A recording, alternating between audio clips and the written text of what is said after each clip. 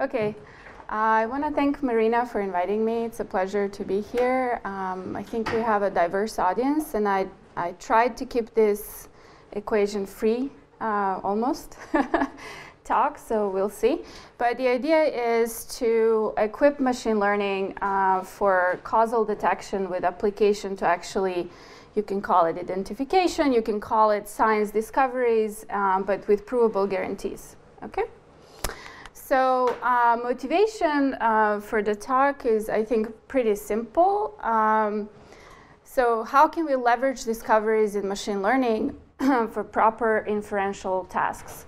Here, the word inferential means hypothesis testing or confidence interval construction, so statistical terminology. It doesn't just mean doing predictions. So this leads me to two main things that I want everybody to at least get out of this talk, which is that good prediction does not imply good inference. In principle, they are opposite from each other. So good prediction is easy to achieve for various ML algorithms. However, confidence intervals, p-values, proper quote-unquote variable selection with theoretical guarantee are hard questions for machine learning techniques. And then I'm interested in causal discoveries, mostly because I think a lot of scientists, so biologists, or physicists, what we are interested in are finding causal relationships. So what is the variable that causes a change in my system, or something like that, right? In high dimensions, so all of my problems are in high dimensions. So high dimensions for me means logarithmically, so the sample size is of the same order as the logarithm of the number of variables in your system. Okay?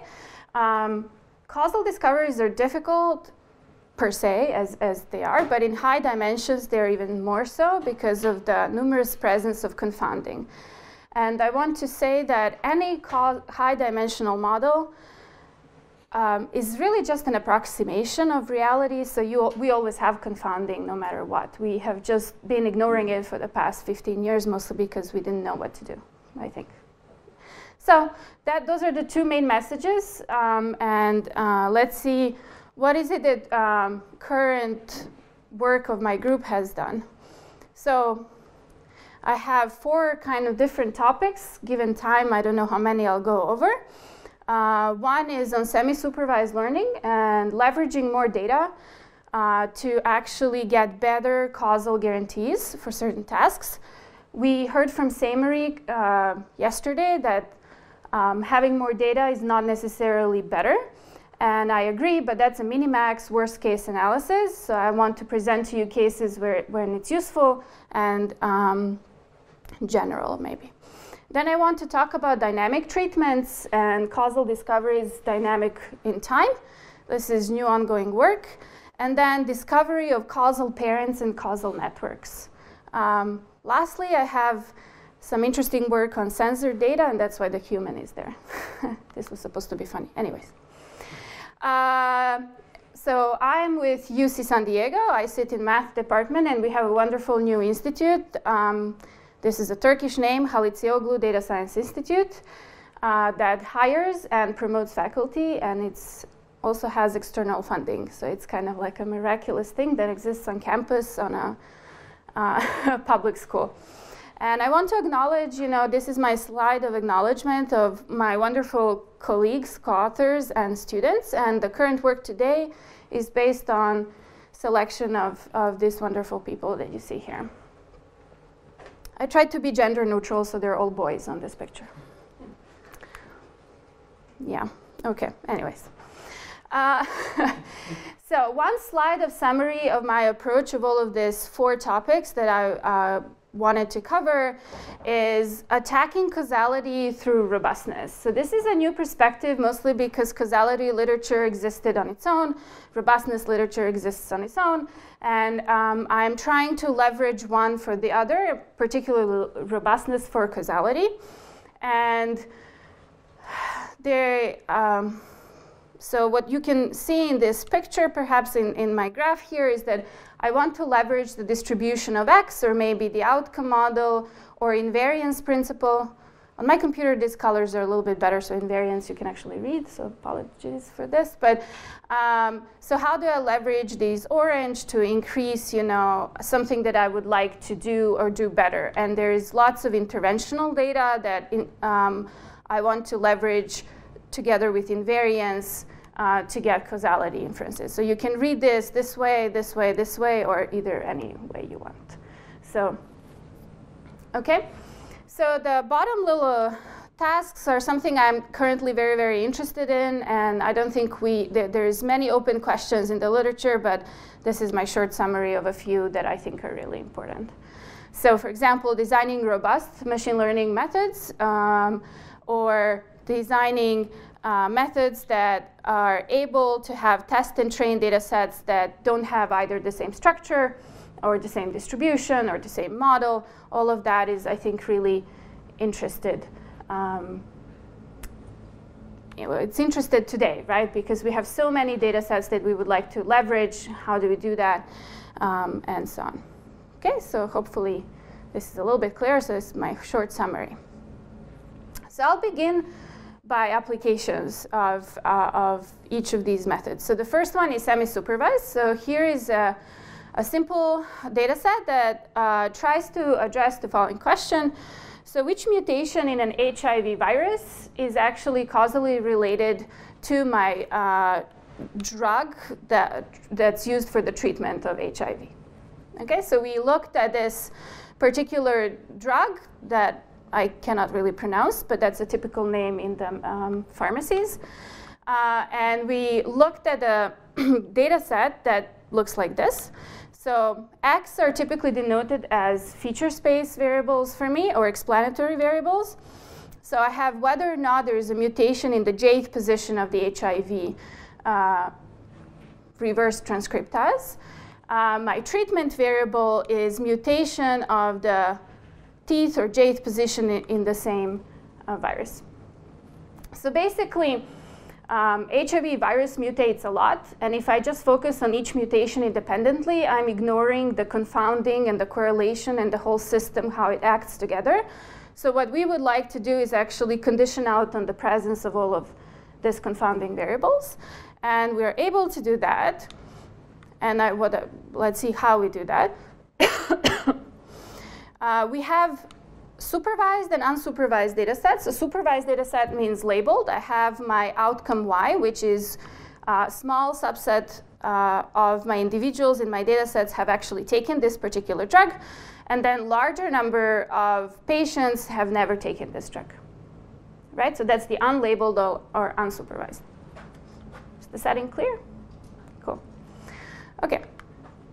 So here are results before I show you, what we do. So just to understand this little plot, these are confidence intervals with the little red dot being the center of the confidence interval. I hope you can see some colors. So supervised denotes analysis done only on the supervised or small data set. Blue around the plot, around the confidence intervals, denotes semi-supervised. So confidence intervals in the presence of additional information on X, on the distribution of X. And these are different methods with which I use to analyze the data. And this is supposed to be a machine learning kind of approach where I should be able to put any of my favorite methods in and get viable results or theoretically provable results. So I have lasso, I have XGBoost, random forest, and a neural network at the end. Multi-layer perceptron, MLP. Okay? These are different. So x-axis denotes location of the mutation. So randomly I picked 3, 69, 75, and 151. And what the red, I want to illustrate this red confidence interval. These are the sample confidence intervals. So if I ignore any information on X, I just look at my Y, that's what I get as a confidence interval. The idea here being is that if this confidence interval contains 0, this mutation is not causally related to the drug, right? So this mutation will not affect the outcome of the drug. Make sense? Okay. So first thing that you get to see here is that utilizing any information on X is better than sample. Okay, no big deal, we know this, right? But if you compare the semi-supervised confidence intervals, for example, you focus on these two green little confidence intervals. The first one is using the smaller data set. The smaller one is the one that uses additional information only on X. And this one is, both of them are obtained using XGBoost algorithms, right? However I combine them, whatever I do with them, they're kind of the same. So what we see in all of this analysis is that the confidence intervals are shorter, which means they're better, right? They're more consistent in statistical theory, right? What else I'm not showing you that is that we have a corrected finding of the strong effects. So what I mean by that is that we are now more, so when the confidence interval is shorter, we're more sure of the findings we're actually getting, right? And these are all above 0, so these are all significant mutations. For example, what we have discovered in our analysis that mutation at the location 44 is not significant, which means the 0 is always inside the confidence interval. But this is really interesting because if you look at the sample result covers, and it's not very wide, but it does cover 0, right? So that would mean that without correction factors, you'll get you would get a significant value. So you would think that this mutation is important when it's actually not, right? Okay, so false positive, right? And what we also found is that mutation 10 is, for example, not significant.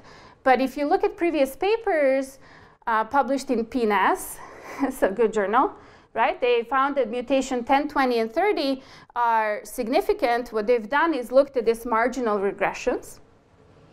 So they forget about the presence of all other mutations. They found that these 3 mutations, or mutation 10 is significant.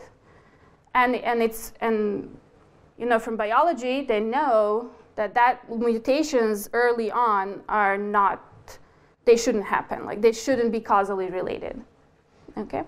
So we are able to basically flush out a lot of these noise that's happening with the current approaches. So what is our estimation procedure? It has 3 little steps. So you want to estimate the conditional mean of y given x, or it doesn't have to be mean, it could be any model that you prefer, but some distributional property of y given x, and you can do it using any of your fancy methods that you like. Then what you ultimately want to do is to decorrelate the treatment variable from all of the confounders that you are possibly observing. So what I call that in my work is orthogonalize my system, right? So make things independent. And you can do that, again, how you do it I'll show, but using any of your favorite machine learning methods. So it could be deep neural network, could be shallow, could be whichever you want. Okay, and then you will plug all of that back into an appropriate estimate of the thing that you're looking into. So our approach applies to, I would say, univariate properties of y. Okay, so my example is average treatment effect or average treatment effect on the treated. And again, we construct confidence intervals. So not just to be able to predict it, we're actually able to give you confidence what is the range of that value, right? So, oh, you don't see the little colors here, but there is an arrow there. So if I pretend I'm using a lasso for my sparse regression, that's this beta hat here. This is the estimator of the average treatment effect that we kind of built or corrected.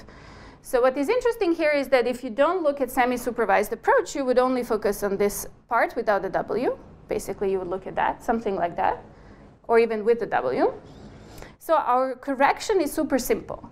It's like this linear component is the only thing you need to add. Mu is the x bar, for example. So the average of x's that you have. And beta hat is the same beta hat as here, so your lasso estimator. And that's all you need to do. So I do want to stress out that without this correction factor, talking about confidence intervals of this thing is very restrictive. It's hard to get. You don't get it for general methods, like neural network and such. But if you add a super simple correction like that, you are kind of good to go. So that's what our work shows. So what are these W's? W's are the corrections to account for the correlation, presence of the correlation in your feature space. D is the treatment variable. E is the probability, well, how D depends on other x's, right? It doesn't have to be a probability. It doesn't have to be a logistic model. It could be any kind of model you can put here. So you can put a neural network that estimates how D relates to X, and you would put it here. Ignore the K's for now, okay? And of course, because I have treated group and I have not treated group, this is the treated group, this is the not treated group, and you have to plug them in accordingly here. You have to reweight appropriately, okay? And again, we construct confidence ends with, so we have a theory that says that this confidence intervals here, this is the left endpoint, this is the right endpoint, you get theoretically proper confidence sets. Again, dimension of P of feature space is super large. Okay? Yep. So, I mean, as the E hat is your estimate of your propensity score. Mm-hmm. But how does omega relate to Ri and rho I? Because I guess that's not. Well, it's not mentioned at the moment, but you would plug in Ri here for the i's for which the I is 1, the usual. So you reweight the treated and the untreated group in such a way that they are kind of balanced. And the balancing is done through propensity score. Yep, the usual stuff. So bottom line, if I don't convince you of anything else, is that you can do confidence intervals and hypothesis testing. So hypothesis testing means, is treatment statistically significantly related, right, to the outcome? And in this particular setting, this is a causal relationship. Okay. Good. Just another question here. I guess your minus k means you left out that variable when you. Yes. Yes. I'll mention about it's cross-fitting. Yeah. So lots of you have mentioned cross-validation and all of that, and there is nowadays in high-dimensional literature, we've understood that cross-fitting, which resembles cross-validation, it's not quite the same, gets you a long way when you want to actually correct for the biases. Yeah. Yep. So if you want a general method for you want a neural network in this step, all you need to replace is this part. These two parts, everything else remains the same. Okay, so this is a formal statement of the theorem. The only thing I would like to mention is that dimension P, or how estimable your outcome model is, factors in here. And why is this a good thing? Because it comes as a product with something that depends on how large information on X you have. So I can make this product super small if I have large M, no matter what the P is here. If you have small m, then the game is different. Okay, I have some simulation results. I just want to go quickly for the sake of time. So this is a small dimensional problem, but it's not y is your outcome, x are your covariates. We have a interaction effect. We have a quadratic effect. Dimension is not very large. This is the sample size. This is the mean squared error. What I like to convince you here is that all of our approaches are better than sample one. Okay, not surprising, but also better than doing what's called a semi-supervised least squares approach. Okay, and that's because least squares, although the paper that developed this claims that it's not affected by the model misspecification, what you see is that there is lots of improvement in finite samples by doing a general machine learning method. So smaller MSE than that. I want to show you coverage of the confidence intervals, and you can focus only on this line. We really need to change colors. I don't know. This is supposed to be brown. Do you think this is brown? I don't think this is brown. Anyways, so the semi-supervised least squares has low coverage when the sample of your labeled observations is small, which is typically what it is. And that's worrisome, but because this is a space where you get lots of errors. What is very good is that our coverage doesn't change, doesn't change but it stays around 95% all the time. So that's what's really nice. And again, this is highly nonlinear model, so cosine of the sum squared. So under coverage, we cover, and all of that. What I want to show you is about this little idea of cross-fitting. I can talk about it, offline if you're interested, what it means. And theoretically, we know that we need it. Practically, we wanted to see, do we really, what do we see in practice? And it depends on which method you use, basically. Okay? For lasso, you get better results for in-sample fitting. So it's surprising. And theory doesn't show that. But practically, we were looking at what happens. Okay. Okay? Any questions about this? And then I can talk about the other. When do I stop? 12:20. Okay. No questions or yes? So bottom line, prediction is different from confidence intervals. And yes, we can do confidence intervals. You need correction factors. And we can do it for general machine learning problems. OK, good. So dynamic treatment is really interesting. So here's an application. I love it. It's social science. It's my venture into social sciences. So the question we wanted to look at, does democracy influence growth of GDP in the whole world, right, across the globe? So looking at North America, looking at China, looking at India, looking at everything. I'm from Serbia. So who knows where Serbia is? Some of you who are older know. Some of you who are younger, maybe. But anyway, so right, it's an interesting question. And the data set is quite interesting. Here's a little visualization of the data set. So here you see countries, alphabetized. China is hidden somewhere there, but it's there. The dark blue line means under treatment, which means the country became democratic. And actually, economists have a way of computing whether a country is democratic or not. It's not just make-believe. They have an index of democracy, and if it's positive, it counts as democratic. And China was, at some point in time, considered democratic, so it goes in and out of treatment. There is Serbia, hidden here right above Sierra Leone, which became democratic supposedly 2000. And it supposedly stayed there. I beg to differ, but that's kind of what I'm saying. It's not my opinion, it's the economist's opinion.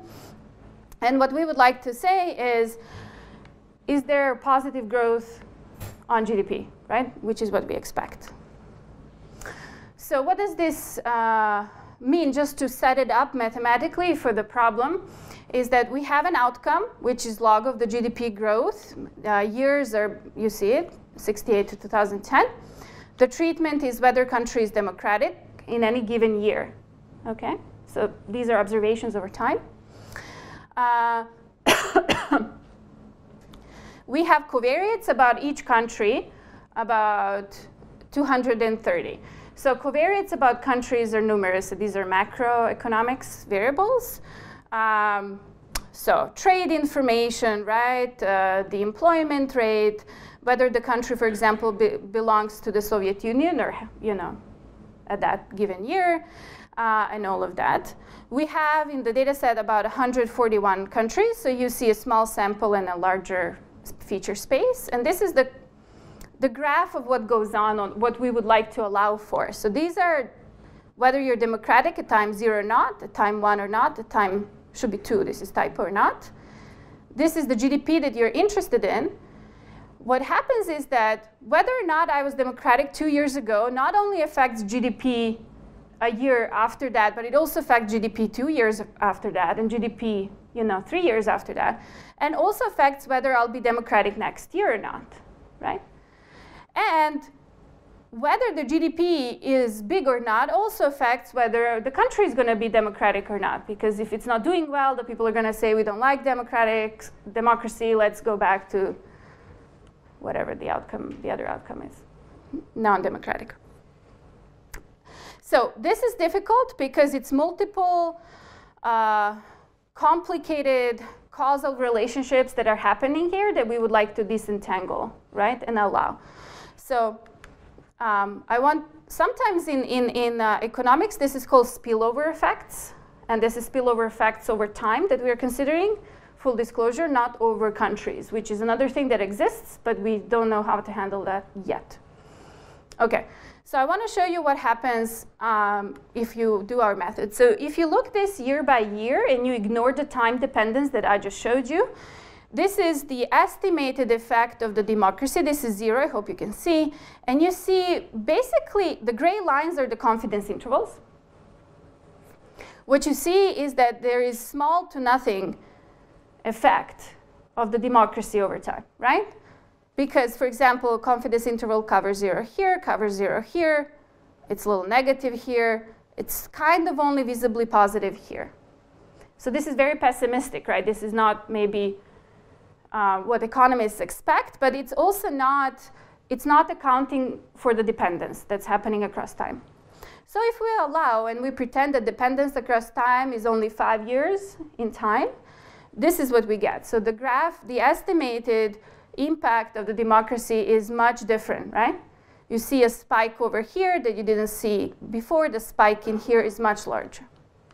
Then if you do it for 10 years or you do it for 20 years, you get visibly very different results. So I'm trying to convince you, that accounting for time dependence is important and affects your results significantly. So how do we do that? So typical approaches for causality over time that you find in literature are these are called one- or two-way fixed effects. I think it's easy to interpret. So GDP today depends on GDP of last year, and that's it, and treatment. There are no country-specific variables typically, and there are variables that depend on the country and on the time. This is fine, of course, but it's a restrictive class of models, right? Only one lag in time, so this is Markovian structure.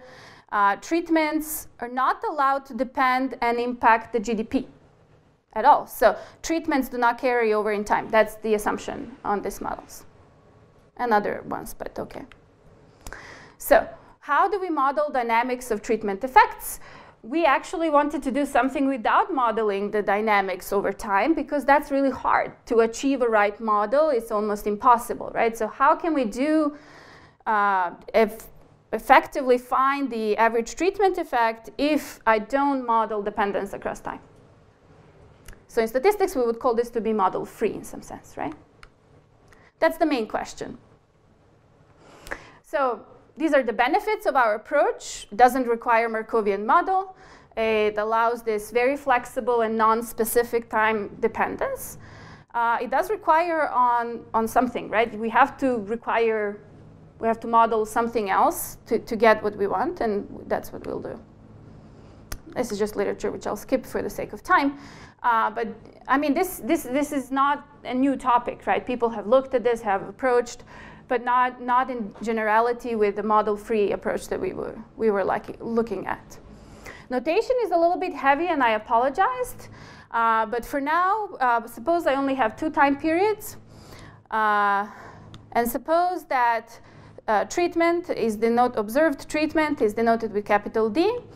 Observed outcome is capital Y, and observed X, the covariates, are capital X's. What happens is that I have potential outcomes and also potential covariates, because the treatment can affect covariates. And if I had taken the drug, for example, my blood pressure will possibly change next time period, which would be my X, right? So that's this X of D. So one has to be really, so the scale of the problem is exponential in the number of which are called potential outcomes. What could have happened had I done X, Y, Z? And because it's time dependent, it depends on time as well. So it's basically 2 to the however time periods you have, right? So here I have 4 possibilities for the pair D1, D2, right? And I only observe 1 Y. So 3 of them I don't see at any given instance, right? And filling out the space will not work out for this, because the problem is high dimensional. In this notation, what is the estimator we are looking at? It's average treatment effect. It's heavy with these D's, but what it means is what you think it means. What is the outcome if I were under treatment at all time points? And what was the outcome if I were not treated in both time points? So just 2 time periods for now. This is denoted with mu, this expectation. And typical approach that you may think about is, okay, I'll just look at everybody who's been treated over time and I'll just focus on them, right? The problem is you only have small sample, lots of time periods. That number of samples shrinks exponentially the minute you want to match everybody who's treated. So that's not possible. So we do a sequential procedure. Okay? I'll skip some assumptions because I don't have time, but I do want to. First, I'll show you motivation comes later, sorry, so just don't look at this. So what happens? What is the estimation procedure? We have the observable data. We are first going to estimate how the outcome at the final time point depends on the baseline covariates and treatment. Okay? Then we're going to estimate how the final outcome depends on all of the covariates up to that point and all of the treatment variables up to that point. So these are two different projections. You may think about them like that. Okay, and what I was trying to say is that you can, when I say estimate, you can do it through a linear model, which is what I skipped a slide ago, but you can also do it through a machine learning model. As long as you believe it's estimating it consistently, you're fine. Okay? Then we introduce this balancing. So in order to accumulate all of this data across time, we balance our data set in each kind of period in time separately. Okay? Balance here means that I try to reweight the treatment and control variables in such a way that my machine learning methods are not skewed completely, right? That they're, if I only have 10% treated and 90% under control, whatever you do to estimate things will be skewed, right? So we do balancing in each period in time. So if I have 2 time periods, I have to do it twice. So we introduce new algorithm how to do that. And then I match all of that to a doubly robust score, which allows me to be model free on how D depends on time and how D depends on X's and all of that. So particularly here, this doubly robust score, it's kind of long, but it's all linear, right? So to explain notation, gammas are the covariate balancing weights. Gamma 2 is covariate balancing in time 2. Gamma 1 is covariate balancing in time 1. This is your prediction for the first model, so this one. And this is your prediction for the second model. So it's kind of like, okay, what is the regression at the end point given the baseline, and what is the regression at the end point given all of the variables, and what's their difference? I mean, if I had to summarize it in big picture, that's how it would look for 2 time periods, right? For multiple time periods, you would do it each period sequentially, and you would aggregate information. Okay, and balancing are just weights to stabilize the estimation.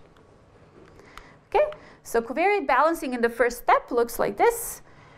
This is also called approximate residual balancing or approximate balancing. So this is an n-dimensional vector, and you have n-dimensional data no matter what you do. So it's not a well-defined problem. So you have to go through something like lasso. We don't do necessarily lasso because it's easier and more stable to do the following. So we minimize the variance under the constraint. This is a balancing constraint. And you can think of these as sparsity constraint. Different kind than lasso, but that's what they are. So gammas is a space of probability distribution, so they should be all positive, which you don't have to enforce here, and they all have to sum up to 1. Okay, so that's easy. In the second time point, what is really interesting and hasn't been done, it's sequential, because now the balancing condition depends on what had happened in the first time point. Okay, so depending on how ill-skewed your problem was in the first time point, that's how you have to account for that to do the balancing. So it's really accumulating dependence in this little constraint here. Ignore the mathy constraints here because our algorithm basically searches through a grid search on the tuning parameter and finds the first for which this constraint, both of these constraints are feasible. So you find the point that's in the set. What is also nice is that if you have t time points, you just have to do this t minus 1 times. The same problem. So coding is really easy. Existing literature typically talks about their estimation methods grows exponentially in time, and ours is only linear in time. Okay, so we can possibly allow more time points. Yeah.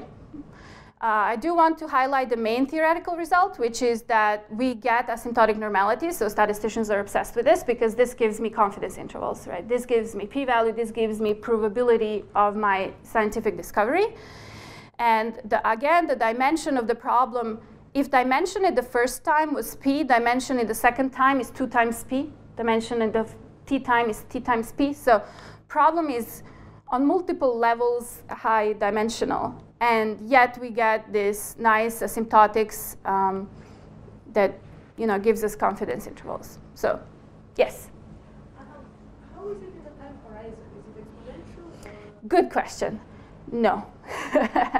So we were not able to do this asymptotics for t depending on n. Well, if you look at the proof, t is log of n. That's as much as we could require. But yeah, looking into what would happen to allow t to grow as well is very interesting, but we haven't yet done that. This is ongoing work still, so it's not on archive yet.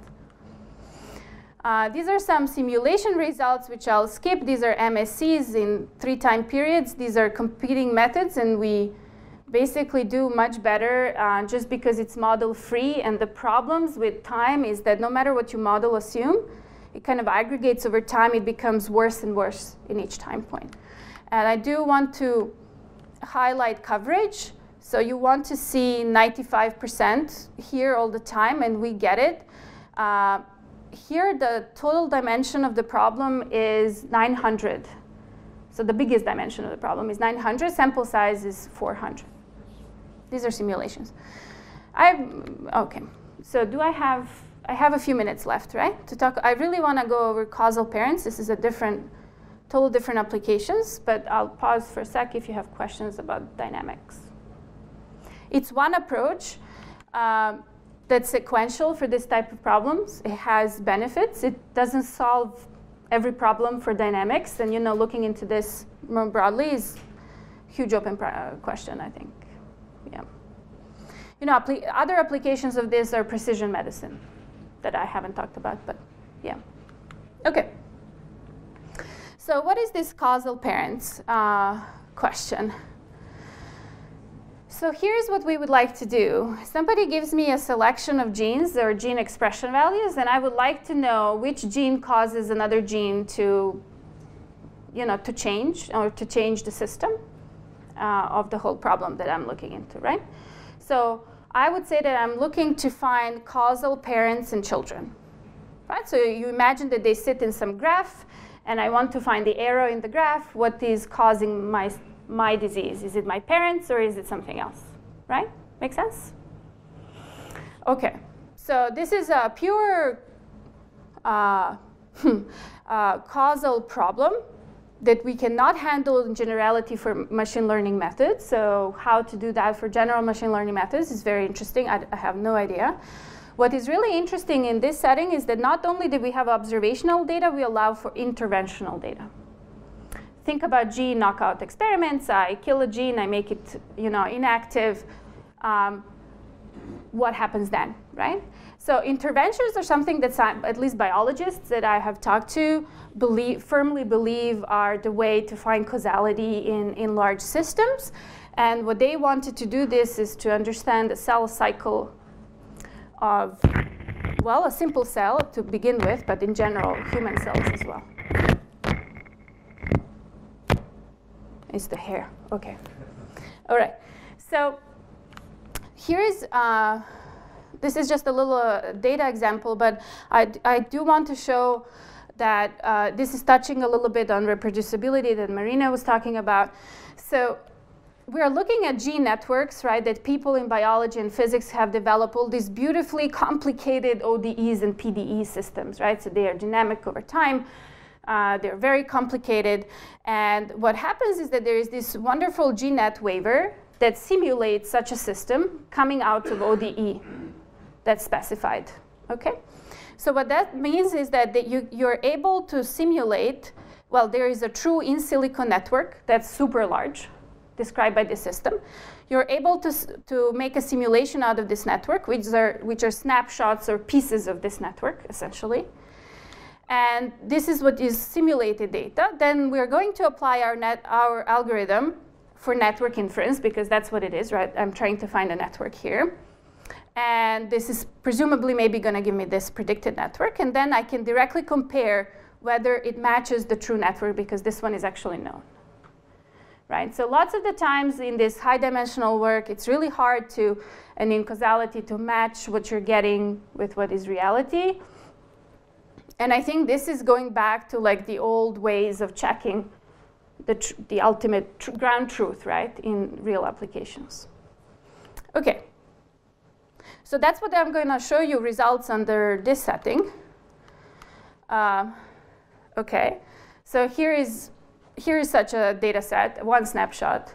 The network, I'm sorry, we looked at 40 observational data and 40 knockout experimental interventional data. We are interested in finding, this is the gene that I want to find, that's the target, which means, no, not to find. I want to find what are the causal parents of this gene, YNL114C. Okay, this is yeast. Okay, we only looked at 10 genes here, and the result should be these two purple nodes, right? These two genes. So, is the network is stochastic in some way? Because you have 40 knockouts here and 10 genes, so are those repeated trials? That's in this setting, so that's done in silico network, yes. Okay, so there's some model of randomness. ODE model, or stochastic ODE. Yeah. Mm-hmm. Good question, yes. Right, so I want to find these two genes. I know this is the ground truth. Basically, you see that there is a lot of interaction going on with other genes that are blue. I should say blue denotes positive, sorry, there is a name, but I forget how it's called in biology, but it's bigger than zero value of the causality effect, so it increases the value, right? And you see that what we are interested in are these reds, which are negative, right? So this gene decreases the value of this gene. Make sense? So that's the red arrow. Okay, so what are the results? This is our result. This is a lasso path that depends on tuning parameter. These are the two genes that we are looking to find, and you see that, of course, for certain tuning parameter values, they become active. This is the extra noise that we pick up. I want to share. Lasso gives you always extra noise. It gives you the truth if you're lucky, if you're in the right setting, but it also gives you extra noise.